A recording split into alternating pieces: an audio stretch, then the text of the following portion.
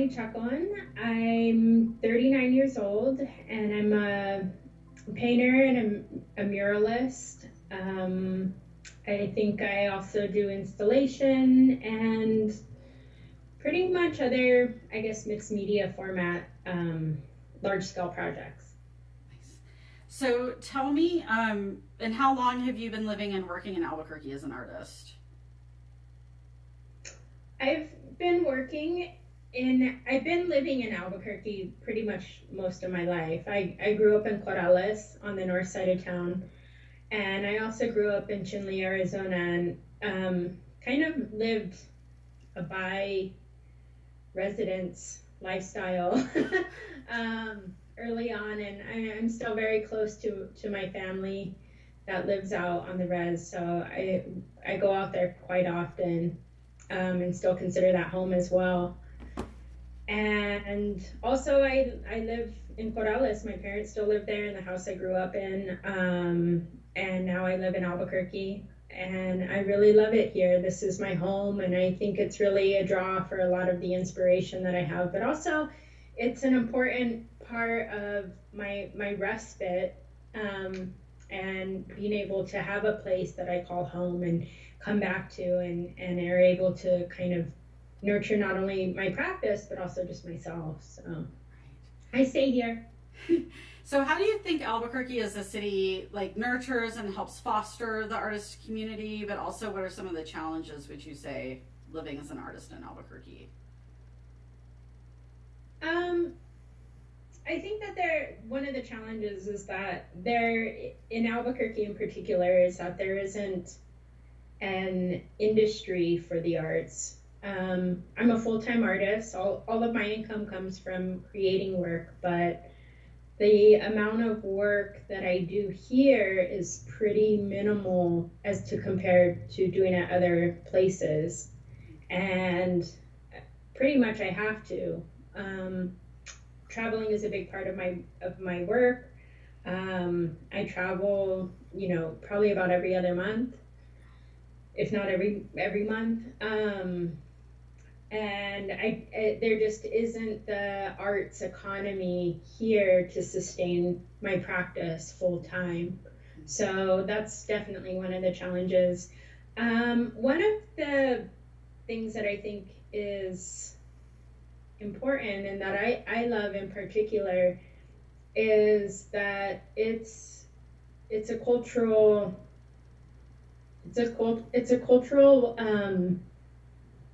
landmark, and I hate to say that because it makes it sound corny, but there is a cultural heritage and there's a cultural presence here that it doesn't exist anywhere else in the world. And being Dene, being Chicana, I relate to that, and I am inspired by the work and the practice and the philosophy and all of that goes into art making, art practice that has been and existed here for hundreds and hundreds of years. That is a very important aspect to just who I am and the way that I think.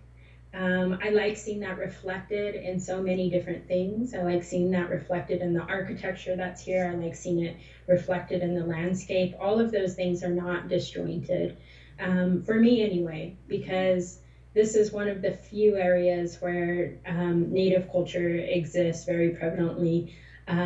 Our colonized culture that exists here is that of Spanish more so than it is the English colonial, which is really, really different until I started doing a lot more work in, like places like New York, and really started understanding how we don't really have a tradition of English colonization here.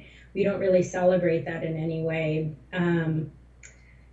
And what we do have is Spanish colonization, but it's also kind of a different, I guess a different feeling. There's a different art attached to that. There's a different culture there. It's very embedded into the way that families are here, the way that communities were shaped and built. So I enjoy all of those aspects. I think that is something that's very important and should be celebrated and also maintained, not to be homogenized with the rest of the United States. I celebrate that we're unique in that way. Absolutely. So can you tell me now, like, what you had been working on and what you had on the horizon in the early days of 2020 before coronavirus hit, and then how that started impacting you once it really entered into, came on the scene? Yeah, so I'm a muralist and I'm a public works artist. So right now that's about, I want to say like 90% of the projects that I take on are outdoor public work pieces. And a lot of my practice is community based. So hold on one second, I'm gonna plug this in. Okay. I thought it was plugged in. Okay. Sorry about that. Oh, that's okay. Yeah, so about 90% is public work pieces, and then of that, a portion of those are community-based projects. So it's me interacting, facilitating my projects through community interaction or community-based projects, which facilitate the work. And so the majority of my income kind of happens within the months that are from March up until August. Just these warmer months that we experience everywhere. And so prior to, I guess, coronavirus and this, coming on and I guess all the onslaught of the pandemic, I had a pretty full summer. I was really looking forward to it. Some projects that were happening abroad, which is always exciting. It's always exciting to know that your work is appreciated, and kind of that also it's adding another layer onto maybe concepts that you're already working on and how that's received and facilitated when you're in a completely different environment and country. Right. So yeah, I had some projects abroad, had a couple of shows that were also going to happen abroad, and I want to say I had about 4 murals that were lined up in the process. So all of those projects, of course, have been postponed, or the shows, I think those are a little bit more time specific. They were canceled. A couple of them were canceled. Just because, usually galleries or museums will plan out their yearly schedule, and, it's like you can't really push it back because then it kind of goes into another show's timeline.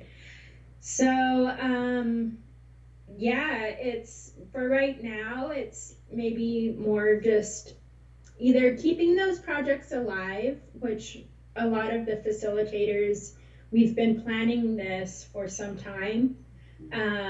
It's not like this thing just kind of happens and then, okay, like gonna put this in my calendar. It's more like, these are things that we've been planning out a year ahead. So because I think that it is such an investment and a time security thing for the other end of the project, the people who help facilitate it and do that end of it, a lot of them are willing to try to figure out a time that we can continue on. We just don't know when. Or maybe how that project will shift, because we're also in a time that we don't know when we will actually be out of this. I mean, we talk about, opening up the economy and all kind of those ideas and having, going back to work. But personally, I don't feel that I want to be in a position for my own safety, but also for anybody else's safety, to be compromising any of that and asking people to engage in something like a project with me when we can't have full comfort level. Comfort and trust is definitely a big part of the way that I facilitate community engaged pieces. And if we can't have, you know, a common level of comfort and trust with one another and feel secure in our environment and healthy and good, there's no way I would ask somebody to do that. So for the meantime, it's just kind of, you know, waiting and seeing what happens. And I mean, until then, I've kind of had a small trickle of commissions come in, which is nice, and that has kept me afloat. I'm always thankful of people still reaching out and you know, requesting work. And for some people, it's a really good timing because I'm like, yeah, I could take it. I could totally take it.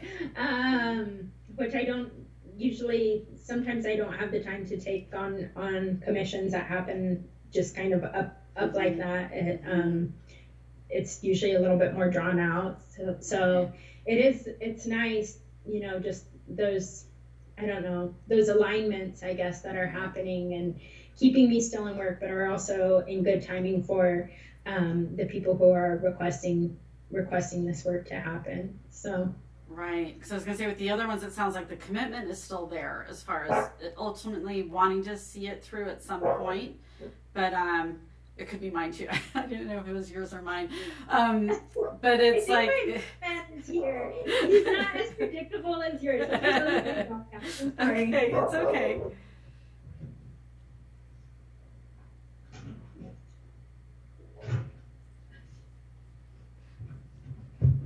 I'm so sorry. Oh, no. The milkman. That's okay. It's so funny. Well, I know it's like mine start going nuts at 2 o'clock every day. Can't do anything at 2 because the mailman comes and it's, you know, like berserk over here. But yeah, so it sounds like, you know, as far as your other, you know, projects and things that you had lined up, like the commitment's still there. They want to be able to see it through. It's just a question of when, like the big question mark kind of to be determined. But I'm imagining that still impacts like your cash flow as far as like when the money from those projects comes in, like versus like if you were to create like an annual budget for yourself, that. Yeah, I mean, it's been very difficult and frustrating. You know, I think there was a lot of support from different artist relief grants and things that, you know, different organizations or different institutions had put out to support artists, but they're proving to be very, very competitive. And a lot of them, I mean, I feel like I filled out, you know, a dozen of them, you know, and the comeback from that has not been that I've received a dozen, you know. It's been, I think I've received 2, you know, and it wasn't the amount that I requested. Of course, it was like a small portion of what it was. And so, and then it's difficult because it's putting out that idea that like, oh, there's all this support for artists, but because it's so competitive, and a lot of the applications also don't have any kind of, they don't ask you, you know, are you a single income household? Do you have dependents? You know, I mean, for me, I'm a single mom. I take care of my son. I'm the only one in this household that's making money. My income is solely on art. I don't, you know, have another resource that could pick up in any time soon. So yeah, I think that's a little bit misguiding, you know, on how those are working out. And like I said, because I make my income within this, you know, 5 months, it's the income for the entire year, which is also, I think, hard for people to conceptualize, you know, that the bulk of what I make, you know, up until next year at this time is basically going to depend on these next couple of months. And then maybe whatever, you know, I'm like hoping, you know, in all the things that can happen is, you know, I'll have a really busy August and September if things work out, but maybe not, you know, I don't know. I'm probably most thankful for the people that I work with on these larger projects, and these are, you know, all the projects that I engage in are pretty big, that they're willing to find different ways to, you know, give me a portion or give me some kind of down payment. Also doing talks. I've done a number of, you know, even talks for a classroom, because everybody's kind of on this online schedule now. And I'm really thankful for professors that have offered to pay me, understanding that, you know, if I were to go travel and do an artist talk with them, that they would still be, you know, paying me at that point. So I'm really thankful just for the ways that people have been creative and trying to find ways to extend and kind of create this economy still, that's supporting artists, and that we can still work even though we're doing it remotely, even though we're doing it from home, even though the context has changed some, that we can still be creative enough and find those outlets. Well, and I think it's such tricky territory. I know, and the people I've talked to so far, like one, like what you're talking about as far as like the financial relief or the grants, and you know, even applying for those, I think everyone has like these question marks in terms of how much might be given based off just need, like the survival element of it, like need based versus like, you know, the credibleness of what you're proposing or whatever. There's all these different levels that stir up, I think, some different feelings in people that people have brought up. And I know too, when we were talking on the phone yesterday, when you're talking about, you know, if we have this period where there's not lockdown or where things can happen and we can all resurface a little bit again, you're one person, you know, with maybe a team of others, but you can only do so much in that period of time. Like you can only create and produce in that window, which would normally expand over, you know, more months than that. So I think that's it's a whole different rhythm and ebb and flow. So I think there's so many different things shifting. It's a tough period, you know. I definitely think about that, and I also think about how, you know, my practice may shift. But those are all things I guess I'm willing to write out and see.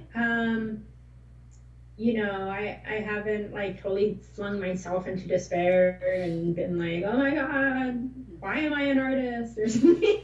I think artists are very important. You know, I think that we provide an incredible lens and an incredible medium to communicate and to reach the world, reach masses, and provide an avenue of communication that encourages thought and emotion. And I think that's why even in this time that's very difficult, and there isn't, you know, we have these terms like essential work and all of this, people are still proving to me that my work is essential, you know, that they're willing to pay for it and that they're willing to seek me out and they're still willing to commission me for work. So that is just, it's an overwhelming feeling of gratitude and just solidarity and also just you know, praise for what we're doing as artists is really valid. Absolutely. Can you tell me about like where you were this morning and like what you are working on currently right now? Yeah. Well, currently I guess there's a couple of things I'm working on. I haven't kind of like got into these big like COVID projects or anything like that. It's actually, for me, it's been a really interesting time because I think I've been a lot more introspective and in some ways kind of felt guilty about it for a while. Was a little bit struggling with this idea that, you know, I had to maintain the same level of productivity even though it kind of wasn't attached to any work or any kind of deadline or process. And I was excited with that. And then it just kind of hit me and I was like, I felt a little paralyzed, you know, creatively. And it just, you know, made me kind of also just like not wanting to go to my studio, not wanting to kind of be in that space. And I don't know, it just felt like I wanted to be here and kind of be more collective and do things in my home. So I had actually kind of taken a break off from doing some stuff, and took the opportunity to kind of do more stuff that's fun. One of the projects that I've been working on, and I'm not getting paid for this, I already got paid for it, but I started a project back in last October, and it was for Valle de Oro, and it was creating these outdoor murals that were kind of going to, what they're doing is they're doing a huge restoration project, and it's a national wildlife reserve, and except at one time it was used completely for cattle grazing, and so there was a lot of alfalfa and hay that was produced out there, and it kind of took over the natural landscape. And so now that it's a reserve, they're restoring it back to its natural capacity.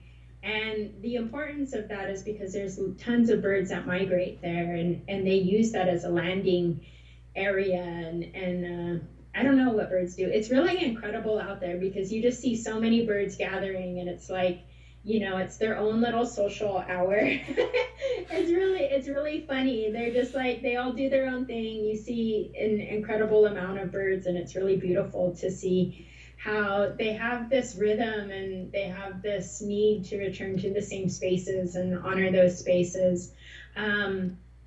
So this project was put together by Francesca Sear, and she had 5 other women work on projects that would kind of work as conceptual signage. So it was working together with biologists and staff, and coming up with these mural-like billboard signage things that weren't going to be like read, you know, wetlands or outdoor classroom, but really that they would illustrate it, and it would be this kind of piece that would work in harmony with the landscape that was created. And also to kind of serve as a placemaker while it's in this time of restoration, that people could see it and kind of know what's to come, and I guess imagine it.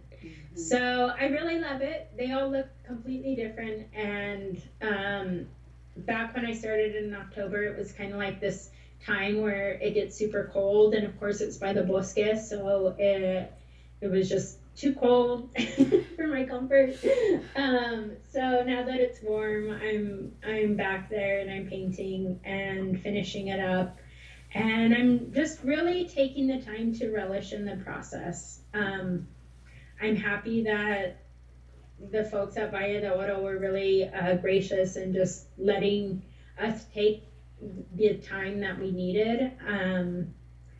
And so, yeah, I don't get that a lot on projects sometimes with commission projects, or, you know, usually they're fit within this window of a deadline. So it's been nice to sit with a project and figure out stuff. I don't know, figure out, I love that part about painting. I don't ever want my practice to be so mathematical and so, you know, just so automated that it's not, you know, I'm not discovering things, and I'm not trying things, and I'm not experimenting, and I'm not making a mess and fixing it, you know. I really like that part of painting, and I feel like that's, for me, what it's about. And sometimes I don't always get that opportunity to be that loose or be that creative in the process itself. So it's been really fun, and just kind of a nice break to be out there at the end of town, nobody around, you know, just me and the birds, I guess, and painting. And so, yeah, I've been doing that, finishing that up. And the other one is working on an album cover that I'm doing for a friend. I'm doing the backside of her album cover, Heather Trost, and she's an incredible musician.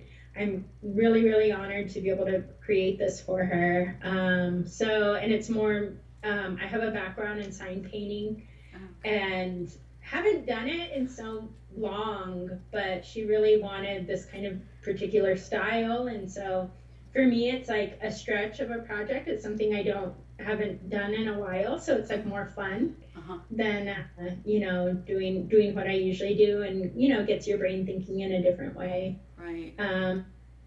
Yeah.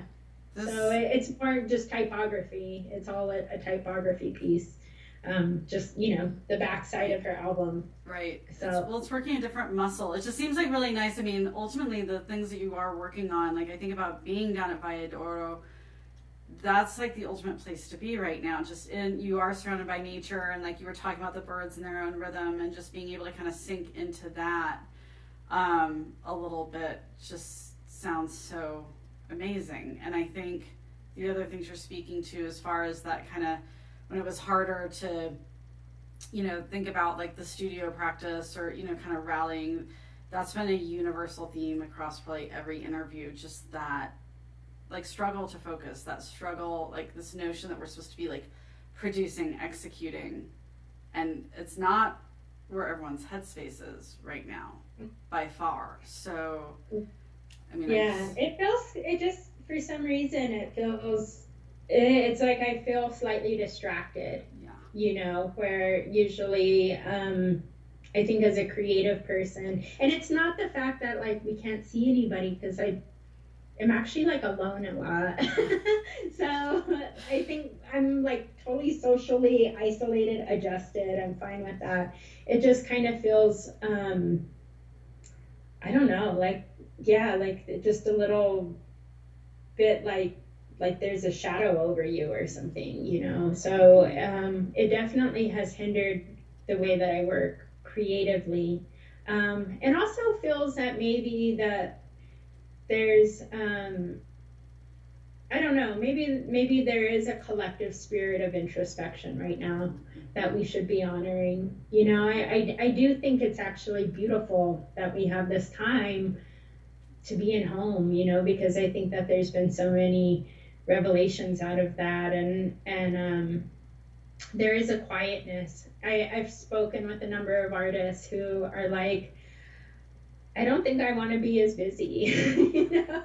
And I'm also feeling that, you know, I mean, on one end, we really celebrate these projects we get to do. It's exciting, it's good, but there is sometimes that like you feel like you have to say yes to everything because it's an honor to do some of this work, and but it takes a large toll as an artist. I think for me in particular, it takes a toll on me physically, you know, just painting so much, painting upright, spending so many, I mean, I work, you know, 12 to 18-hour days sometimes, you know, and in that process, I don't eat well at times, you know, I don't, you know, things get neglected. My son, you know, I think he's the one thing that keeps me totally grounded and, you know, puts me in check, but, you know, he's had to like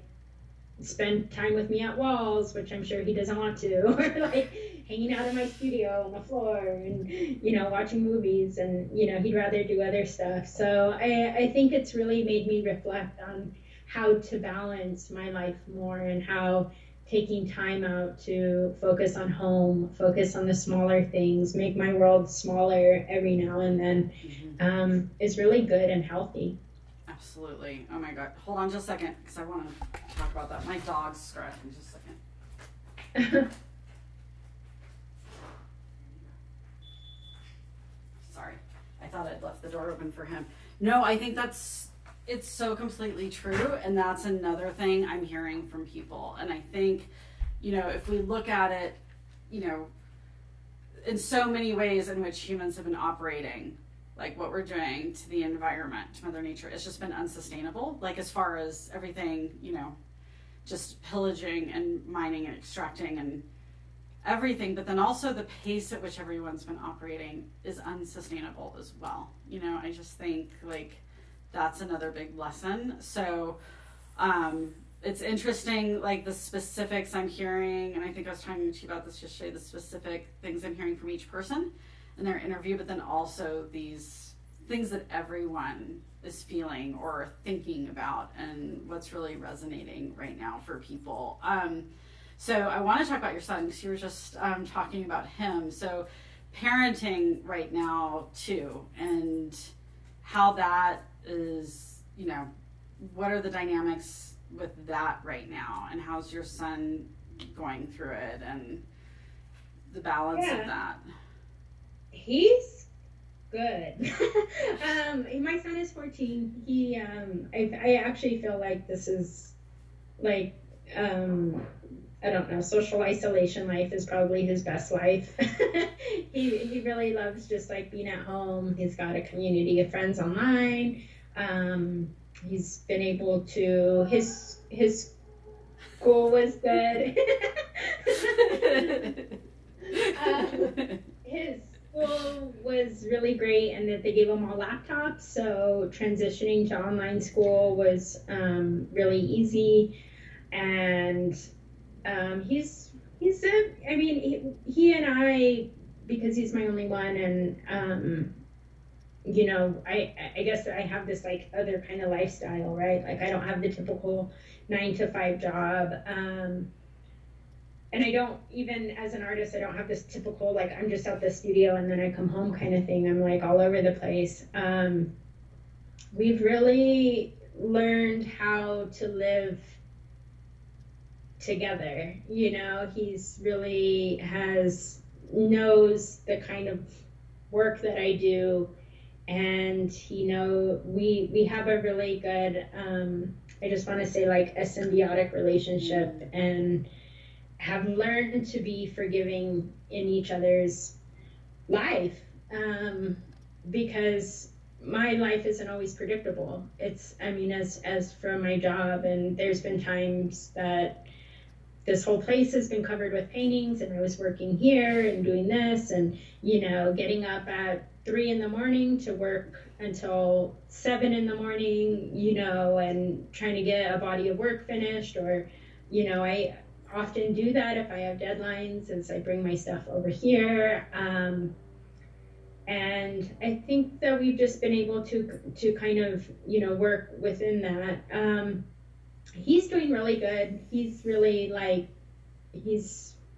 likes being home all the time. Right. He doesn't want to go anywhere. He's like, he doesn't even ask me. I've even tried to be like, do you want to drive somewhere? And he's like, no. Wow. I don't want to go out there. So we're in our yard. I'm thankful for all of those little things. I mean, I'm thankful to have a yard, and, you know, he likes to cook, so we cook a lot, you know, and he's doing really good. As far as parenting goes, it's been very easy, and I actually just really love it. I love the time that we have, you know, to spend like this. I have a niece, and I think she's 2, and you know, for her, I feel bad for, and I definitely feel for parents that have littler ones with more energy, and who are more curious and need more of the socialization and stimulation, and, you know, all of these different things, because that's a hard time. And, you know, even they don't, you know, they need to be stimulated in different ways and doing different things, and it can be hard on parents. But for me in particular, it's pretty easy. He plays drums. He's obsessed with it. Like just now, I had to be like, don't play drums for the next, you know, 30 minutes. And, you know, and he's good. He's really, I used to not like video games, but now I really do, because it is the way that kids communicate, and they're more than playing video games. They're, you know, they're talking about other things, and it's their way that they kind of problem solve and work through things. And I'm realizing that now, because I'm hearing much more of his interactions that he has while he's on games, which I actually appreciate. I think it's fun and healthy too. Right. So I kind of like somewhat low key, like wish I was a gamer. But not really. Yeah, so he's doing really good. It's actually kind of the perfect age to maybe have to weather this at, because he has the cognitive level to understand, you know, his responsibility in it.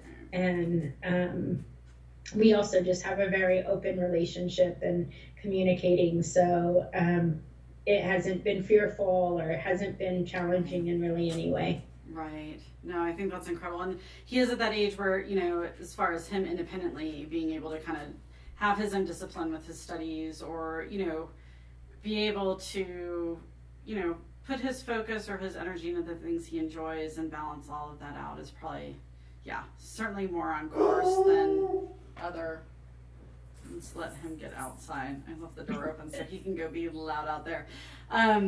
But yeah, I think it's interesting because I did talk to another artist who does have little ones, and it's like a different thing for sure. With and you do have a niece then, so your niece, that family here in Albuquerque, or where are they? Because I was going to ask too about checking in. Do you have other family that's here, or are they all out in Navajo Nation? Like, where are people, and how are you checking in with everybody? I mean, my immediate family all lives in Albuquerque, or Corrales. My parents are out there. And yeah, we are definitely not seeing each other as much. And we have really adhered to social distancing from everybody else.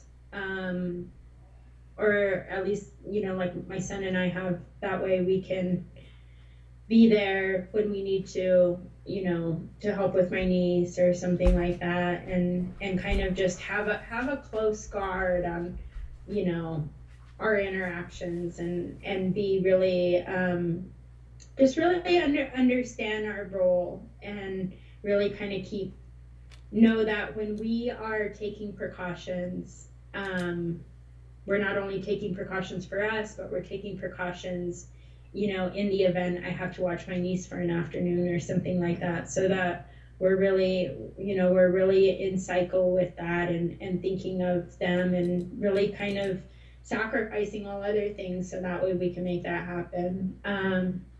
But yeah, it's been hard. It's been hard to, you know, definitely to not hug family and see family, and kind of, you know, you do a drive-by, like, hey, yard's looking good, kind of thing. Right. You know, and we have, like, you know, this running text between all of us, and it's you know, you find different ways to connect, and I mean, things that don't change are humor, you know, humor, and the way that you know, you can just kind of instinctively pick up on, you know, communication with one another. I'm really thankful for that. Mm-hmm. And also with just other friends all over, you know, it's been fun to just kind of be a little bit more free. I also feel like sometimes with communication, we kind of got in a little bit of a rut of just being so, like, afraid, like, ooh, I'll text them, I don't want to call them first, you know, that sort of thing. And I love talking on the phone, so I call people all the time. But yeah, all of those things are really important. Yeah, I know. I've been thinking I'm kind of bringing out my inner teenage girl that just, like, loves the phone, and so, like, more people are on board with that now. So it's like these marathon phone conversations that have been really amazing, and it just feels really good. So I mean, there are those, like, positive things that are coming out of this too, and I think when you're talking about that going inward, and that I do think more people are doing that, and I do think a lot of positive can come out of that. Are there other things that you see that might be, you know, some of the positive lessons or takeaways, or what you'd like to see be some of the things that maybe come out of this, just from the glimpse you've been getting from people? Yeah, I think, of course, I feel like we really need to stop our addiction to consumerism on so many levels. And this is, in a weird way, it's like this weaning process, right? I think that so much of consumerism and entertainment, the idea that we entertain ourselves by buying, is really something that just is not healthy. Like, right. we could be making, we could be baking breads like people are now doing, and you know, taking up gardening and hanging out with our children and doing all of these things, instead of, you know, having to feel like you have to buy things to validate your presence in the world, and feeling that work is really the only mechanism to validate that presence. If you're making money, it really should be about your contributions and your care and how you make people feel. I think that there's some quote or something you learn in elementary school. It's like it's not what you do, it's how you make people feel at the end of the day. So I definitely have been just overwhelmed by even the smallest acts of kindness that I've seen, and the extensions of kindness and the extensions of thoughtfulness that weren't even like anticipated, and people taking that time really. And as far as an artist, I really do hope, on that note of consumerism, that at the beginning of this, and I'm feeling like these artist things kind of stream together at some point, but because I've said this in another interview, but at the beginning of this pandemic, I kind of went into this mode of like researching all of the old other pandemics that have happened, like the Black Plague and the Spanish flu, and all of these things. And in the Black Plague, at the end of it happened the Renaissance, at the end of the Black Plague, and I mean that was such an important collective time. And last year I was in Italy and saw a lot of these works, and they're incredibly beautiful and very contemplative. They're not just like, it may be something very simple, but there are all these contemplative layers to it. And right now I think about the implications of work as being very thoughtful and contemplative. And I hope that as artists, that maybe we shift into this period of making just so much more thoughtful, conscious work that is really gonna sustain centuries, and isn't about just these immediate, kind of get you, images or something that may look good on Instagram, or may look good in a magazine, or may sell in a gallery, that we're thinking about the work we haven't seen yet, and the work that would really make a difference for the future. Right. And I think that's so amazing. It's like looking forward, because that's something I wanted to do too. Like, yeah, looking if it's your own work even, but just thematically or from a content place, or the projects you participate in, how do you see COVID impacting that? And I think what you just said speaks to that, but are there other things you've even been kind of thinking of, looking on the horizon with the work you want to do, or looking forward to? That's kind of interesting. It's funny because I've steered away from thinking too far ahead like that, because I feel like I'm in it. I'm experiencing the impact right now. I'm experiencing the emotions, and a lot of it I haven't fully experienced yet. I think we're all a little bit in this shock period, and there was a lot of calls out to make art about COVID. And while of course making art and having this idea like, okay, I need to make some money, I need it was really more like, I can't even put my emotions and my thinking and what I'm doing in a place yet, because I've never actually experienced this myself, but I and so for that question in general, I kind of don't know yet. I feel like I just want to allow myself to experience this and experience. I feel like collectively we may go through a period of grief. I think that we're experiencing a time right now that, they say that there's stages of letting something go, or of trauma, and part of that is like this denial period, and where things maybe feel a little disjointed, and you're not really sure how to experience it. But then there may be a period where we start to realize the really just the full impact of everything, and that may not happen for a couple more years. I don't know.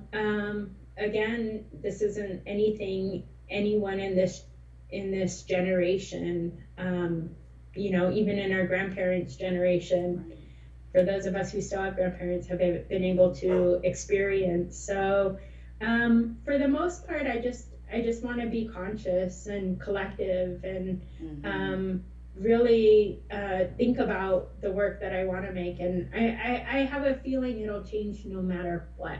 Right. It's almost like inevitable, because if you're an artist and you're thinking, unless you're just commercially based artist and you're making a product all the time, I think you can't help but to be changed by what's around you, in the social sphere that you're involved in. Right. I know, and I think it's so much, we're in that question phase where we're still just kind of sifting it out and trying to figure out what it is. And yeah, there's more questions than answers, certainly. There's so many unknowns. And so I think it's like, yeah, being in that place where you just kind of allow yourself to be okay with the unknown, or feel what the unknown feels like, and just be in it is really important right now. The last question I've been asking everyone, you don't have to have anything solid for it, but I've just been asking everyone, is where do you see yourself a year from now with your work, with your pursuits? And oh, that's a good one. Yeah, I still feel like next year I'll still be making work. I don't feel like that'll go away. Although as an artist, I'm not afraid of changing, I'm a painter and I'm a muralist, but that's not necessarily who I am as an artist. An artist defines more the way you think, and the way maybe you can see it over time, the way that somebody is an artist, because you start to see their style and their approach and their way of thinking throughout a collection of work, or a body of what that is. I don't know if I will be a painter.